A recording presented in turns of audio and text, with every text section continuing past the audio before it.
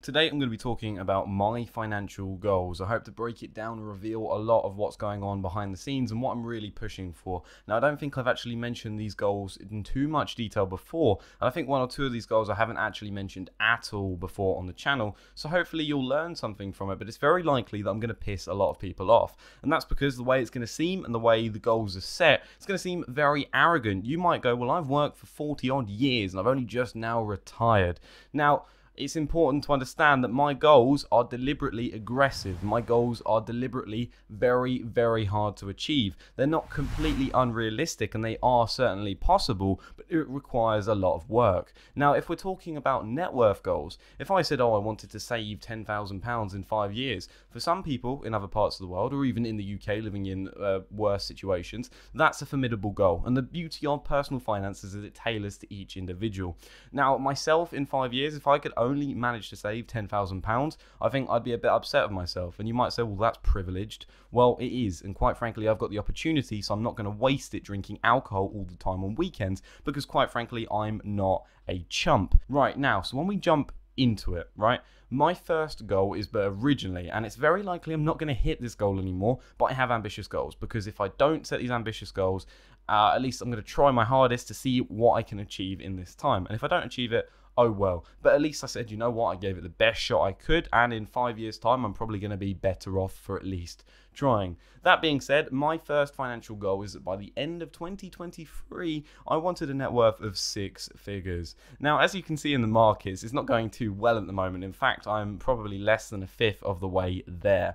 Now, if we'd have taken into fact my deposits before my portfolio losing value, my total net worth would be closer to 40% of the way there, but certainly a hell of a way off considering it would only have a year and 4.5 months left. That being said, it was purposefully ambitious, nor could have I predicted such a bear market in this time, and it wasn't really a strict rule where I was like, right, I have to hit this certain amount of money by this time, but that was the overall the amount I wanted to get to. That was a very ambitious figure, and I likely won't hit it, but maybe I'll hit it in 2-3 years time, and at that point at least I could say, yes, I've sat back and I've done the work and I've achieved this. Now, you're going to be going, okay, well, it's all well and good trying to reach that net worth, but what are you going to do to achieve that? Well, I'd like to increase my income. So for those of you that don't work, I currently work in finance. Now, initially I worked in hospitality for a pub, and I did shifts. So when I started the channel, I had a lot more free time as I was doing night shifts in a pub, and it also meant that I was earning less money. Now I'm working in finance, very closely tied with operations and certain roles as a financial controller as well. I'm earning a little bit more money. Now, in this regard, I'm trying to do as much work as possible. I'm trying to absorb as much information as possible, and therefore say that I'm delivering this value, at which point I'm looking to organically increase my income as much as possible in this time. Now, in 5 years' time, I want to be earning a salary of about £60,000. Now, at the moment, I'm just over a third of the way there. My salary is about £23,000, but that's not including any form of bonus. That's not including any other additional work. That's not including YouTube or anything. So my overall income is probably about half of what the goal is at the moment. So I've got a big way to go, but in 5 years, I think that's more than possible, and I think that's quite a conservative goal by all means. Now, some people, as I say, won't get this opportunity to earn that much money, and that's fine. But as I say, I've got to push myself for very ambitious goals. Otherwise, I'm not going to push myself at all, and I'm just going to end up regretting it in the future. I personally feel that no time should be wasted, and right now in your 20s, this is the best time to build a foundation so that then you can go and enjoy life a bit more in 5-10 years time. So that's one of my goals. I want to deliver as much value as possible in the workplace, look for opportunities to take on more responsibility, to really improve my skill set and make myself marketable to high value individuals or firms, so that then they could see myself as an individual and go, okay, you know what, like, he's got this skill set, this skill set, and this set of tools, and in fact this is such a unique skill set that we're willing to pay a higher premium for this person, and therefore we're likely to hire him, and he's likely going to have a bit more pricing power on his services. So there we go, that's the second goal there. I want to be achieving that level of income of about £60,000 in 5 years, and let's set it in stone. By the end of 2026, that's how much I want to be earning. Now, the third one is another net worth goal, and this is more of my medium to longer term goal, and again, this is heavily ambitious. Now, for reference, at the moment I'm 22. I'm 23 in November of this year. So My goal is by the end, or by the age of 30, or the end basically of 2029, I wanted a net worth of 7 figures. Now, it's important really to explain the logic behind this answer. At a 2% dividend yield or a 2% withdrawal rate, effectively at that point in time, I would be able to reach a level of financial independence, if not a little bit more. Now, at 2% yield, yeah, I'll be drawing about £20,000 a year in income. Now, this would be enough to be able to coast, and it's not the idea of saying, okay, you know what, I'm going to build up as much wealth as possible and then retire early, because quite frankly, it's not about that. I enjoy working, and I'm happy to continue delivering value in some way, shape, or another. I think work is very important, but it's also how you use it. And you've got to enjoy also what you do, or at least once you've built the money, you can pivot in that direction. So once I have that level of net worth, for instance, that's the point where I'm going to be like, okay, you know what do I truly want to do? What am I going on? Am I enjoying what I'm doing at the moment? Okay, yes I am. Well, I'll continue going down this path. Or I might go, you know what, look, I've got 7 figures in the bank, I've got enough money, I could go work in a cafe a few days a week, I've got enough money to pay all of my bills, and then I'm going to work on my own business creating statues out of marble. Now, by all means, I can't do that, but the option is there, for instance. So it's that freedom, that financial independence, which is an important milestone to reach. That said, I don't set any goals longer than that time period, because they're no longer goals, they're dreams. If there isn't a set of plan or action towards anything further, it's, again, a dream. It's not worth my time or mentioning. That being said, I plan to be invested in the markets for many, many decades, well, providing as long as I don't get hit by a bus or come off the motorbike in a lethal accident, which, again, could be some serious foreshadowing in this video. Who knows, because that is the risk you have to take as a motorcyclist.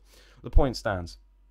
That is to say, right, I'm putting this in place, but I'm prepared to be invested for the very long term, and I'm not going to just give up or stop once I reach these goals. I want to keep pushing on, because compounding is extremely important. Another financial goal is I'd like to be able to be on the property ladder within that 5-year period as well. Now, this might mean I could own an investment property, or it might mean actually that I own my own place. Now, in the way directions are going, and I have got a property investment on the way, which I can't talk too much about at the moment, but it's looking like in the next 2 to 3 years, providing this one pays off, that it could be likely that I could be getting involved in a partially owned property investment, and at that point, that would give me that point of being on the property ladder. That being said, if I had enough cash flow or income through rental properties, and I've got enough to tax deductible expenses, then I may choose at that point to not own my own property that I live in, and instead rent in more desirable locations, or where I've got more flexibility of not worrying about things like if a boiler goes in my own house, less stress. That would be more ideal, and then I could become more of a nomad, because I like the idea of potentially being able to travel to where I need to be given the circumstances. And if we go back to that third goal, for instance, drawing down an income of about £20,000 per year in about 10 years' time at the current rate of inflation would probably be not much. But if inflation starts to normalise, at that point it's just about a survivable sum in the UK to live on. I think you could reasonably live on the breadline with that for sure. I've definitely done it before. And at the same time, I'd likely travel the world a bit. And with that kind of money, especially in places like Southeast Asia where I've been before, such as Thailand, I'd likely stay over there, rent a place, chill out. And if I, for instance, was doing YouTube, it would give me that opportunity as well. So to recap, I'm ideally looking for 2 net worth goals. I want to hit £100,000 by the end of 2023, 7 figures or £1 million by the end of 2029. I want to be earning £60,000 in income by the end of 2026. And in that same time period, I want to also be on the property ladder in one way, shape or form. Now you might go, why is he telling us this? What does it matter? Well, it's for information, it's for transparency, but it's also for accountability. I've now said this online. I've said that I want to achieve these goals, and now I have no excuses for backing down from them. So it's a form of self-motivation as well, and that is critical in this day and age where it's so easy that people can slump, sit on their phones, scroll through social media all the time like a boring person doing absolutely fuck all with their lives. If you're sat there going through social media for more than 30 minutes in any given day, you need to seriously sit down and rethink your life and honestly go, what are you doing? Is there something you could be doing better with that time? Could you be working out? Could you be working on one of your hobbies? Could you be delivering more value or learning something? Could you be reading?